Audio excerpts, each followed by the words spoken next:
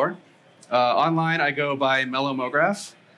And currently, I'm based out of Portland, Oregon, where I work as a senior motion designer at Wieden & Kennedy. A little bit of background about myself. I went to school at the University of Oregon in Eugene, Oregon, where I was learning a little bit of 3D, mostly digital arts there. And through my time in school, I came across Grayscale Gorilla, which I'm sure a lot of you know of, from a friend. And that's how I discovered Cinema 4D. And so that's been my tool of choice ever since. And in the last year, I've used VR to amplify that further. So with the new presentation, I'd love to share with you a brand new reel that I put together.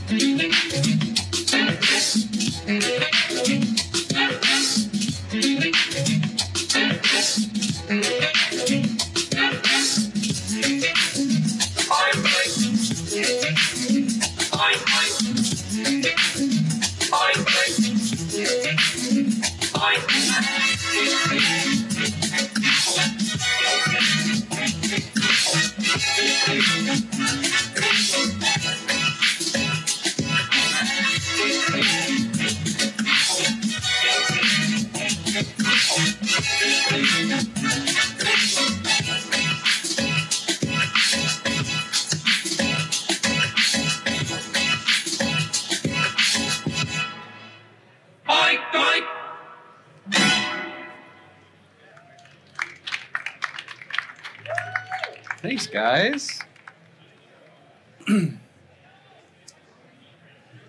So, first thing I want to talk about is my tools of choice. I mentioned that I use Cinema 4D. I've been using that for the last 10 plus years of my career. It's been my bread and butter for all my projects, both personal and professionally. I use ZBrush to take some models that I'll want to add extra details to. ZRemesher is incredibly powerful, so I use that for processing more organic models or sculpting in extra details or even doing poly painting or vertex painting. In the last year, I've been using a lot more Substance 3D, specifically Substance 3D Modeler, which launched last fall. And I've been using that as it is a VR desktop hybrid modeling solution. And I've been using it primarily on the VR side of things. I'd used a little bit of VR before, but I didn't really get into it until I started it with Substance Modeler. And then lastly, I'll use Redshift and also the Cinema 4D standard renderer. I use Redshift for my nice high-end photoreal, high-quality rendering. And then I'll use just Cinema 4D standard to do more stylized passes, like halftones and tune shaders and stuff to just give it a little extra flavor. So on that note, why do I use VR? I love using VR because I sometimes will sketch on paper, but a lot of times I'll just do my prototyping and concepting directly in 3D. VR allows me to sketch and create my final all in the same file, essentially. It blurs the line between physical and digital creation because I like to create things with my hands, and VR allows me to create the digital art that I love with my hands and my body. I can manipulate forms that I couldn't normally on a standard screen. When you're just using a tablet or just a standard desktop window, you're still moving in a 2D plane, even when you're working in 3D. With VR, I find that I can actually manipulate. I can take an object, I can grab it, I can pull it any which way. I'm not limited by a screen. I'm essentially, my face is the camera, and so I can navigate around in a much more organic way. Lastly, I love to use it because I can see my work at any scale. I like to build environments, and sometimes it's cool just to see yourself in that scene with it super blown up so you can actually see what it's like in a final output. Or on a smaller scale, if you're working on product design, you can use it for that to see how big or small you want your final product to be. As far as Cinema 4D goes, I was really drawn to it because it is the most designer-friendly 3D tool that I've ever used. It's got a lot of great features. The UI, UX design is really great. MoGraph, it's in the name. I love using it for motion graphics. And there's a ton of modifiers in there to really amplify your work. And to that note, the Maxon noise library is just phenomenal. There are so many different types of noises that you can use to mix and match, build textures, modify clones, deformers, everything. Essentially, it's a great tool to build your animations really quickly, whether it's for product, whether it's building an environment. It's amazing. So to that note, this is what I'm going to be sharing with today, what I've made. So taking everything that I talked about previously, using VR, MoGraph, Cinema 4D, ZBrush, I'll do a breakdown of how I created this piece. As you can see, there's cloners that drive all the placement of the flowers on the tree. The flowers, and the bird were all sculpted in VR. I'm rendering this in Redshift, and I'm even doing a little bit of 2D MoGraph in the background. So for my piece, I started with a mood board. My favorite bird is a toucan, and it's also spring, so that was a very simple concept to come up with. I'm also a big anime and games nerd, so I wanted to draw from a lot of that inspiration, more like cute claymation type characters as well. And once I got that figured out, I did a quick sketch on my iPad just to get an idea generally what the composition would look like for me. And while I don't have a VR headset to show you guys today, I did put together a short VR time lapse to demonstrate what that looks like in there before talking about my process in Cinema 4D.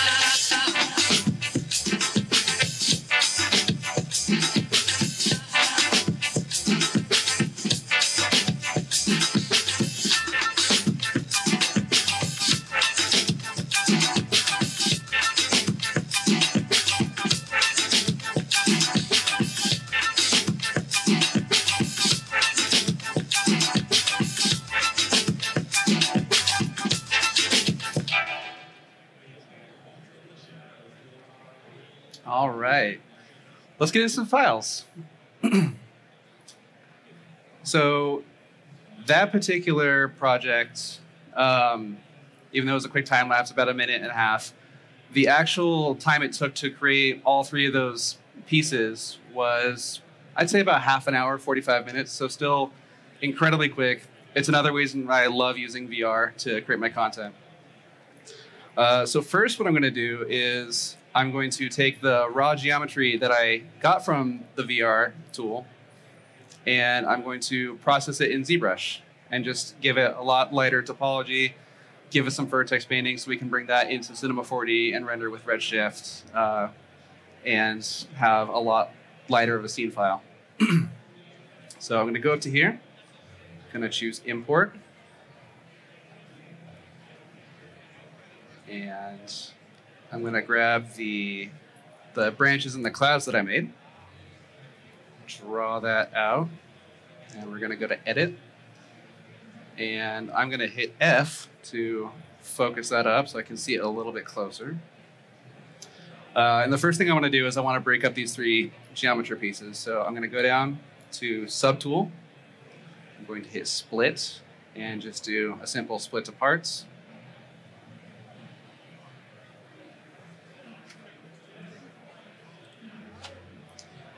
And now I can work on each of these parts individually.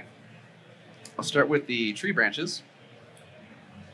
And right now you can see that is super, super dense. That's going to slow our scene down way too much. So let's bring that down just a little bit. And I'm going to do that using ZBrush. So I'm going to come down here. And right now the default is set to 5. I think that's going to be a little bit too light. We're going to lose a lot of that detail in there. So I'm going to actually crank this up to 15. And I'm going to turn the adaptive size up. That way there's going to be smaller polygons that are going to be built in those crevices. And then the larger forms are going to have bigger polygons. So it's going to be a lot more efficient. And I'm just going to hit ZBrush. We're going to see what that gives us.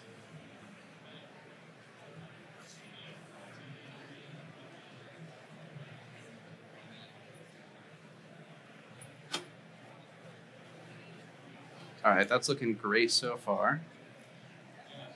Turn that off. There's a little bit of oddness happening here and down here, and there is a nice little fix that I came up with to remedy that. What I'm going to do is I'm going to go into Dynamesh. I'll do a higher resolution just so it maintains that same form. Ooh, that was a little bit of feedback. And I'm going to run Dynamesh. And once I do that, I'm going to go back into ZBrush. And with those same settings, hit it again.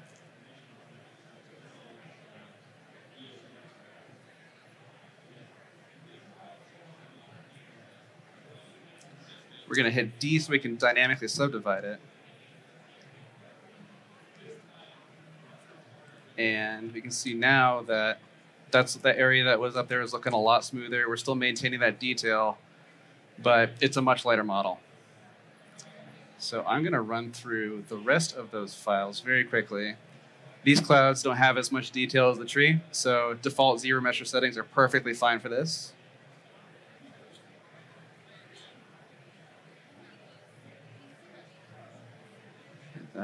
That's looking great. We can actually go a little lighter. Let's go down to 1.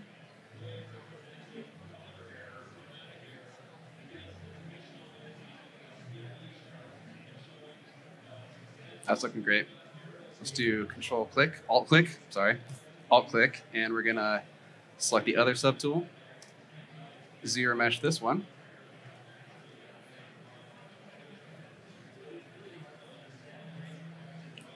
Perfect. And so if we hit D to dynamic subdivide, you can see that it's looking nice and smooth. It still has the same level of detail that I wanted to keep, and it's much more production ready. So I'm going to turn this back on.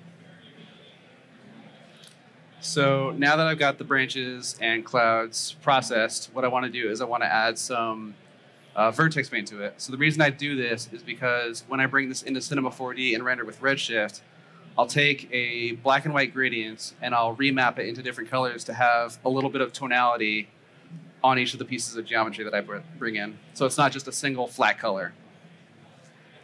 So let's start with this cloud since I selected already. I'm going to turn off Z-Add. I'm going to turn on RGB. And I'm going to turn the stroke option into drag rectangle because I just want to create big patches of gradients that I can blend from white to black. So in this case, I'll actually, just so we can see this a little bit better, I'm going to change the shader, the matte cap, to the skin shader 4, which is just a nice, simple white shader. And I'm going to click. Oh, I need to change the color first. So it's going to be default at white. I'm going to choose black for my color. And then I'm going to click and drag bring that out to about halfway. And I'll do a little bit on the tail here. So that's looking good. There's a little bit of a harsh line right there, so what I'm going to do is I'm going to increase the size of my brush, hold shift to smooth. I'm going to turn off Z add so it doesn't affect the geometry, it just affects the color. And then I'm going to blend that a little bit more. There we go. And then same thing, I'm going to do that with the rest of the geometry in the scene. So click and drag. Sometimes it'll use the color that you selected by default until you actually drag on a color, and then it'll turn on the poly paint function. Drag that in here. Smooth that. And then we're going to go to the branch. Getting a little crazy here, so I'm going to refocus. And then I'll click and drag out these gradients. Down here, up here. And we'll do a little bit at the trunk as well. And then, again, we're just doing a little bit of blending to smooth that out, so it's a much smoother transition. If you want to get out of dynamic subdivision, by the way, you can hit Shift D. So D will enable it, and Shift D will turn it back off. But that's our geometry for the branches and the clouds. Some folks, including myself too, may want to keep the entire process inside Cinema 4D, or maybe you don't have ZBrush and you only have Cinema 4D. And if you do, that's totally fine too. I'm going to show you how to do the same process inside Cinema 4D next. So I already have a copy of this saved, so I'm just going to not save it. And I'm going to go into a new file for Cinema.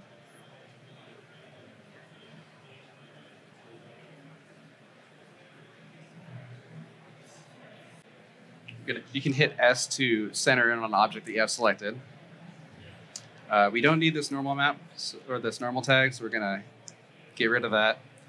And then I'm going to hit Shift C, and this is like the essential tool for Cinema 4D.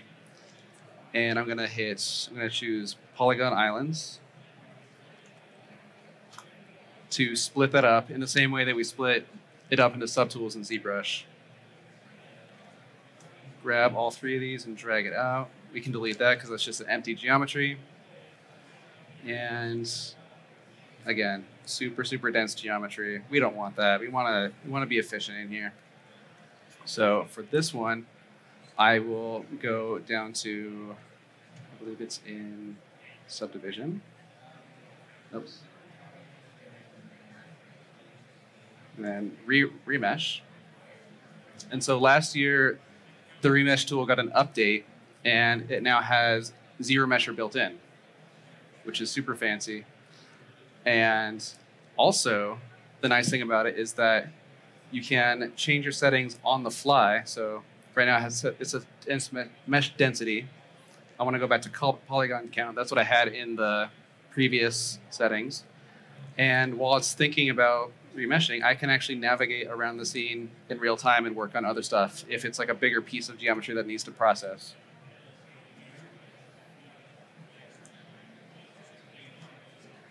So there we go. That's some nice clean geometry. Let's put in a couple more of these, and I'll set this to 1K. Grab the other cloud, drop it in there. This one, same settings as before, so we'll do 15,000. And turn on adaptive, crank that up, and drop. I put one more remesh in there. Drag that in there. It's gonna do a little bit of thinking. There we go. Exactly like what I had in ZBrush. So I'll hit C to bake out these meshes. And now I can use them for vertex painting. So I'll delete that. And I'll just show an example of vertex painting on the branches so we can move on to the good stuff. So what I'll do is I'll hit Shift-C again, and I'm going to look up vertex color. And I'll drop a vertex color tag on my objects. And when you do that, by default, it's going to also enable the vertex paint tool. I'm going to hold middle mouse, and I'm going to pan around. If you don't see the vertex paint settings right here, you can just do paint tool. There we go. And I'm going to just do simple white. I'll make the size larger. And now I can just paint everything on just as before. And if I want to blend it, same thing in ZBrush. I hit Shift. Now I can smooth that out.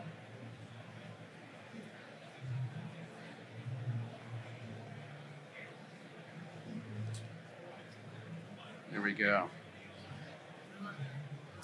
So there you go. You can do this process in both ZBrush and Cinema 4D. Depends on what tools you have or what your personal pipeline preferences are. Next, what I'd like to talk about is how I got the flowers animating on my cherry blossom tree. So for that, I am using MoGraph.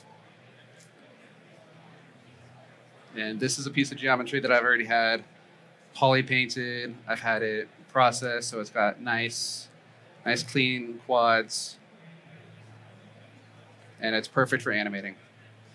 So the first thing I did was I used the cloner to create the petals. I had 5 petals in there already that I sculpted, but they were all the same. And so what I did was just deleted one because I had the others as a placeholder. And then I just used the cloner to turn that back on and have 4 even petals. I'm using the radial option. And because the petals are actually in the exact spot that I want already, I just set the radius to 0 and set the clones to 5. The next thing I did was I wanted to have a little bit of fluctuation and movement happening with the petals. And for that, I just took one of the petals and I used a bend deformer. And the bend deformer will affect all the other clones in my object. For this, I just did a simple 0 to 30 frame animation. So it starts closed, opens up a little bit, and then it's not doing anything else after that. And the reason why that is because in my next step, what I'm going to be doing is I'm going to add it into another cloner, and I'm going to drive that animation using Maxon noises. So I did the same thing with the stamen of the flower, so 0 to 30. I'll just play that so you can see that it just opens and nothing else. So this is the flower. And I'll open up a new scene that has my tree and clouds already in and animated. So we've got a nice blank scene. It's got our cherry blossom trees already animated. That's looking great. What I'm going to do is I'm going to grab this flower by the root that I created. I'm going to copy it, and I'm going to paste it into here. And that is the right size that I want. That's looking fine.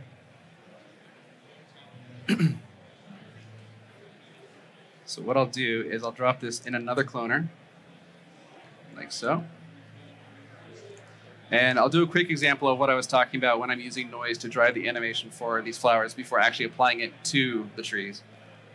So what I like to do is, in my new cloner settings, I'll go down to the transform settings, and where it says animation mode, right now it's play, so when it goes from 0 to frame 30, it's gonna play and then it's just gonna stop immediately. What I'll do is I'll turn this to fixed, and so now when I play it again, that's not gonna do anything. And the reason why it's not gonna do anything is because I haven't added any effectors in it to drive the animation. In order to do that, I'm gonna go up to MoGraph, Effector, and Shader Effector. And there's a random effector and a shader effector, and they both do a bit of the same thing. The reason why I personally like to use the shader effector is because it allows me to actually create animated loops with my noises. So what I'll do is I'll go into the shader effector. Under parameters, I don't need to change the scale. You can keep that the same. And what I'll do is I'll twirl down to time offset. And I'm going to set that to 30. The reason I'm doing that is because that is the last frame of my animation. So when I put in the noise, it's going to take the dark values, and that's going to be frame 0. And anything between frame 0, or anything between the dark and the white values is going to be anything from frame 0 to frame 30. So again, it's not doing anything because we don't have a noise set in there. I'll go onto the shading tab. I'll choose my shader, and I'll go up to noise. You can already see now that it's changing the stage of the animation, but there's still no animation happening. I'll open this up, and I'll go down to animation speed and loop period. I'll set my animation speed to 1, so it actually will have some movement. And now you can see that when I do that, it's going to start animating those clones individually based on the time and the value of the noise. And also, this is essentially it's like a noise-based pose morph, is what I like to call it. So right now, it's going through this 5-second animation, and when it reaches frame 150 and snaps back to frame 1, it'll snap back the animation. We don't want that. What we're going to do is we're going to go down to loop period, and this will correlate to the value that you put in here will correlate to seconds. So I'm going to drop in 5, and now when we animate this, when we hit play, now it's going to do that animation seamlessly. So let's put this on the tree now. What I'm going to do is zoom back out so we can see a little bit more. I'm going to go down to this cloner, and I'm going to change the mode to object. And in object, I'm going to assign this branch to that. So it's looking a little funky. That's not what we want yet. So we got to make a couple little adjustments. We're going to change the rotation to -90. Yeah, that'll do it. -90. And then we want way more clones than this. So we're going to crank this up to 200. But we don't want all these clones visible. We don't want them all in the trunk area and at the base and all that. We just want it to stick to the branches. And for that, I'm going to use another effector that is just a plane effector to use fields to drive the visibility of those areas. So I'll drop in my plane effector, and we'll turn off all the other parameters, and we'll scroll down and toggle on visibility. So nothing's happening, because right now it assumes that the default value for everything in the plane effector is at 1, and the way we change that is we go into fields. And so what I'll do is I'll drop in a spherical field. And now everything outside of that sphere is going to be a value of 0, and everything inside is going to be a value of 1. So what I'm going to do next is I will scale this up. And as you can see, flowers are starting to grow back on there. And I will drag this over to here and populate just these branches. And I want this to also be in other areas too, so I'll make a copy of that field, drop that in,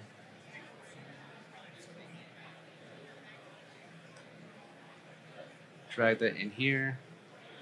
I'm going to go back and bring that up to this area, but it's not showing up. What's going on?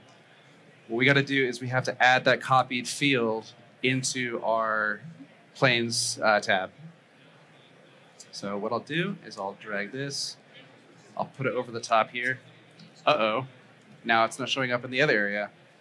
All you have to do is just change blending and set it to add, and now it's going to be appearing in both those areas.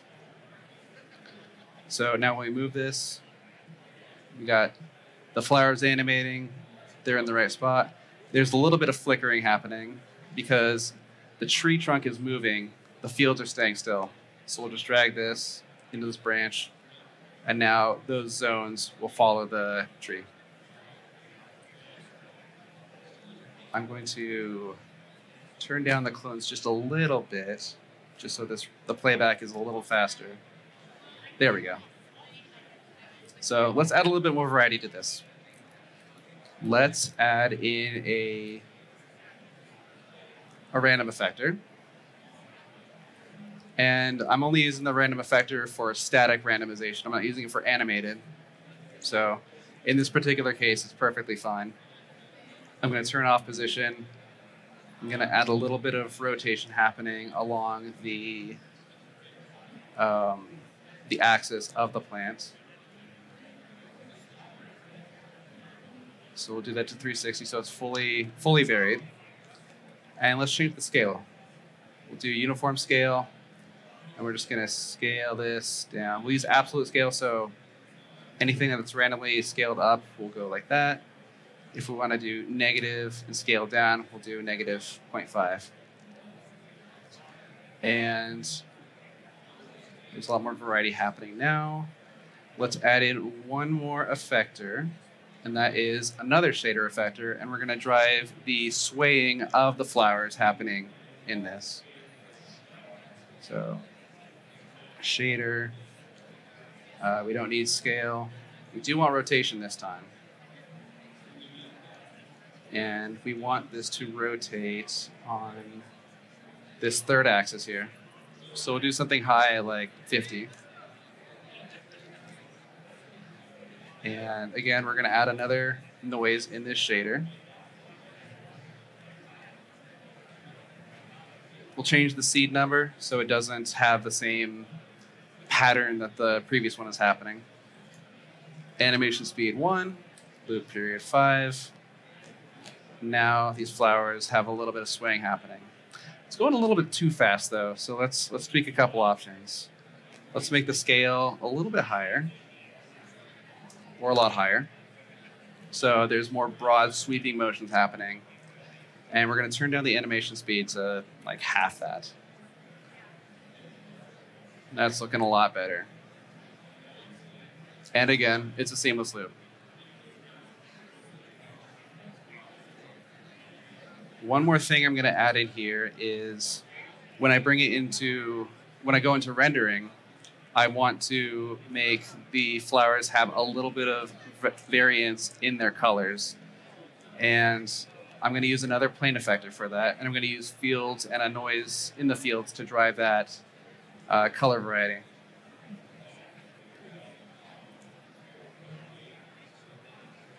So turn everything off.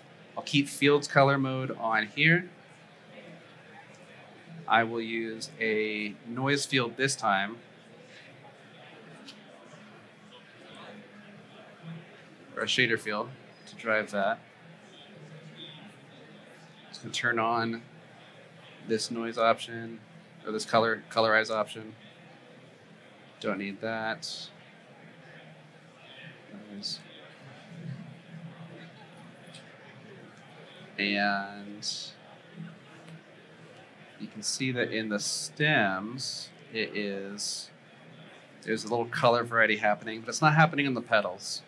And the way that I've found a fix for this is I just go into this cloner, I make sure that the render instances are turned on, and I bake out that cloner. So what this does is it turns this cloner into a series of instances, but now they can be colorized. So now we've got darker flowers, lighter flowers. Now when we render, we can use that data to drive that variety. So we're going to do that next.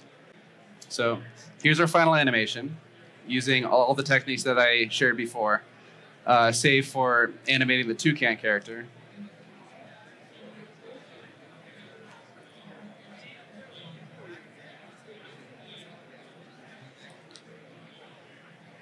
And there's some fluctuating of the flowers. It's got a nice swaying motion happening. And as I love to see it, it's seamless. Let's open up our Redshift viewport. And we're going to see what this looks like before we apply some materials to it. So in here, I've already added a 3-point light. This is usually my preference for lighting my animations. I like to keep it simple but very photographic. So I've got a main light here, just to flood everything. I've got a rim light on the right side that highlights a little bit more of that front area. And then I got another one on the back that highlights more of that rear area. And then additionally, I'll do a reflection plane so that anything that is not being lit isn't going to be completely dark, and it'll actually capture some of that light bounce from the other lights. Next thing I'm going to do is I've got these two shaders that I've created in advance, and I'm going to show you how I use MoGraph or my vertex painting to drive the color for each of these pieces. Let's start with the toucan. And I'm going to use the vertex color material that I created. And we're going to just drop that right on our toucan model.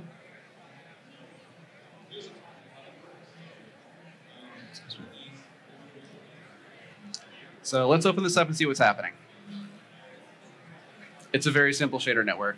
All it is you got the regular standard material in here. You've got the vertex attribute node, and what I'll do is I'll take the vertex. Oh, geez, a little bit of feedback. So what I'll do is I'll take this vertex color tag and I'll drag it in here, and now anything that has the vertex color name as a tag is going to be driven by this node.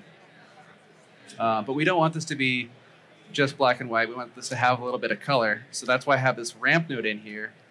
And I plug this into the alt input port.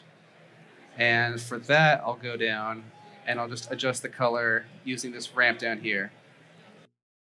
So now if we go with like a darker blue, that is going to be reflected in those darker values. And just for the sake of contrast, let's do like a lighter red or a purple for that light value, and it's going to appear right there.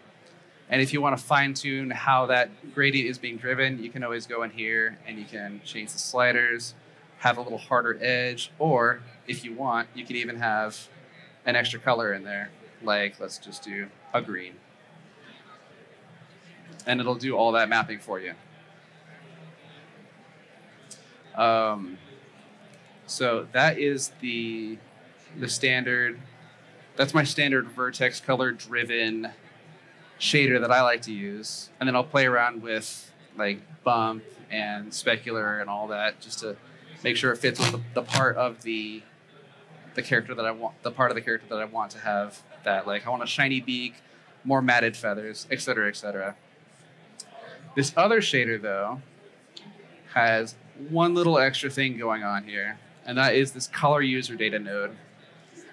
And what that is used for is that will take the MoGraph color data that I had in my cloner, and then it will multiply that using this color layer node with the vertex colors that I assign here. This particular shader is going to go right in my flower cloner right here. As you can see, there's not a whole lot happening. What you will notice though is that the middle to the outer part of the flower is going from black to white, and that's because of the vertex color data in here. And then the color user data from MoGraph is going to be determining whether these are lighter or darker. But these are sakura flowers, so let's make them pink and not just black and white. So we're going to go with a darker pink for here.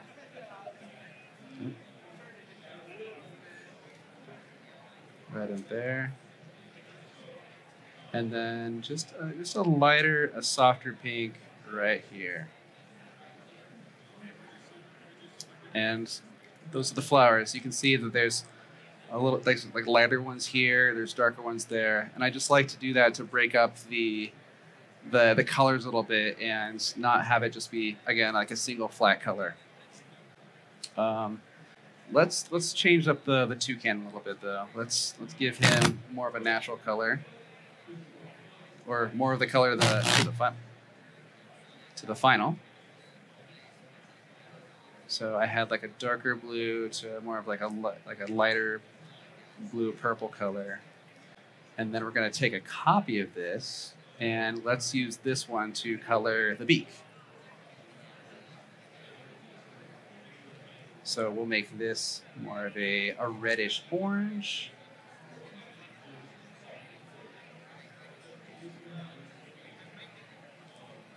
And we'll do more of a yellow right here. And then we're going to drop that on top of our toucan. But now it's all orange. We don't want that. I have a bunch of selection tags that I created when I was processing this model. So I have a beak top, beak bottom, belly, face, etc., etc. So we're just going to go in here. And I'm going to find that beak top, which is right here, drag that down, and now we've got that beak colored independently. We'll copy this color over, and we're just going to change that tag to beak bottom. And let's do it one more time, and let's find our feet.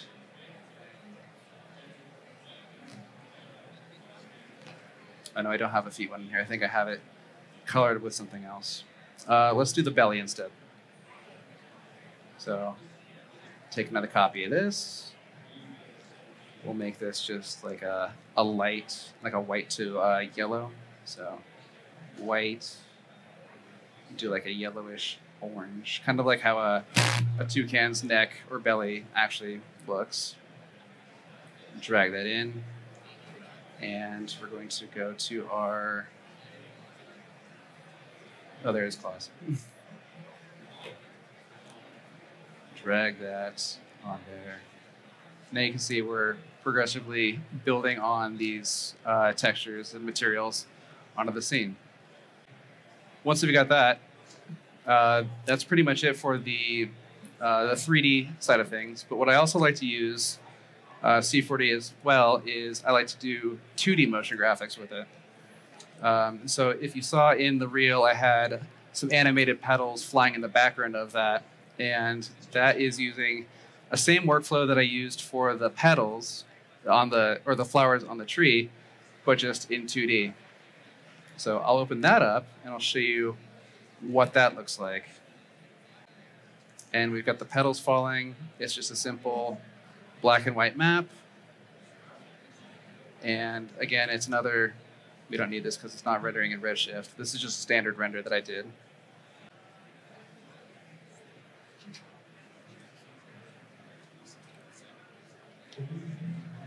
So just a nice, simple petal fall happening there.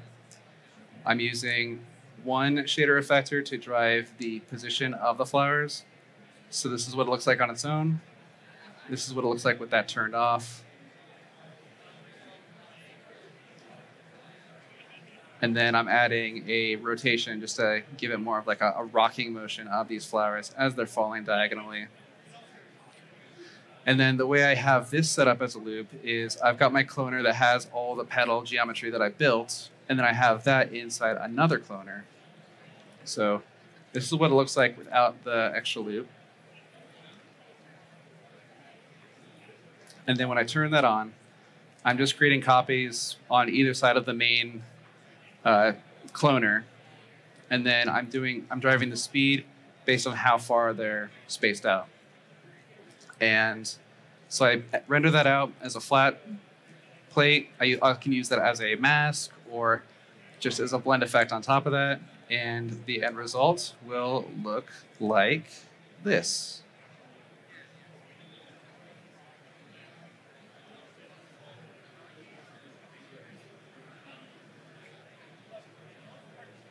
Leave that playing for a second.